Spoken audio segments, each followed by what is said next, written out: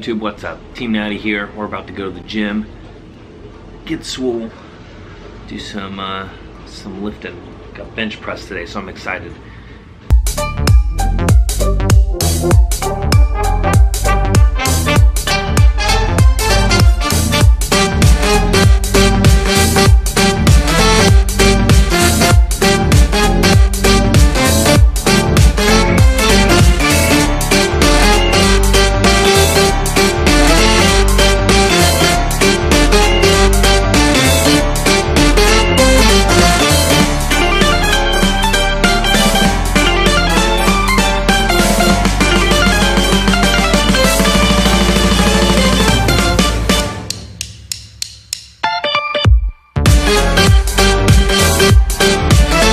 Great workout today.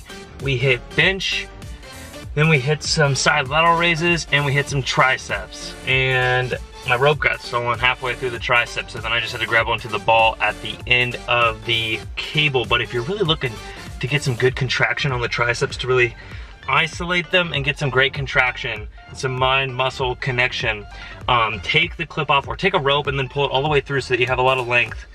And just make sure you're not pushing or pulling your front delt. I'm gonna use this as a light. And you really wanna make sure that you're not pushing down or pulling with your front delt. You really want you wanna pull this back. I like to put my hand right there to hold it, make sure it's not going forward, and just completely contract and pull down with the tricep. And you will get a great pump, a good mind-muscle connection, and you'll really feel it working out. So, quick tip for you, you can do that with overhead and just straight pull down.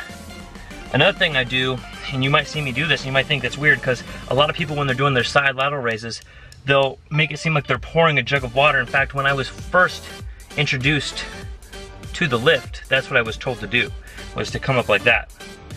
Turn your pinky up. What that does is it internally rotates your shoulder and impinges it, and it slams your rotator cuff with the shoulder joint. Why do I know this? I've been told that several times. I've looked up on the internet, you can find it anywhere, but a great YouTube creator, just a great fitness expert in general, Athlean-X. I watch his videos quite frequently, not as much as I used to, but he has got some great tips on there, not just on how to work out and what workouts to do to build muscle, especially if you're natural or you want to be more athletic and like you just want to perform better in your sport, but things to do safely so that you're not hurting yourself, so you're not setting up for a long-term injury. Now my dad, my uncle, like lots of people I know have had shoulder tears, they've had rotator cuff tears, they've had problems with their shoulders. That's something I definitely do not want to get into. I want to be able to throw a ball with my kid. When I have one, that is. I want to be able to, you know, do things for a long while, and I don't want to hurt my shoulders, because that is like such a huge, crucial part to your entire, upper body really, is your shoulder. So something I really look into is shoulder health and safety.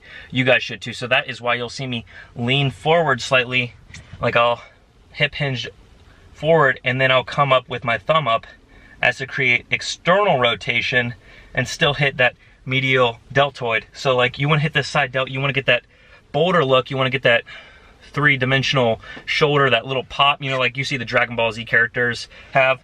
And you want to lean forward slightly and then come up with your thumb. That way you have external rotation, keeps your rotator cuff safe and free, and you can still hit it. So look it up, Athlean-X, great YouTuber. And I'm sorry the lighting's so bad, it's like raining and my camera's out of focus, so I do apologize. Hope you guys enjoyed this video. You guys take it easy, stay natty, Team Natty out.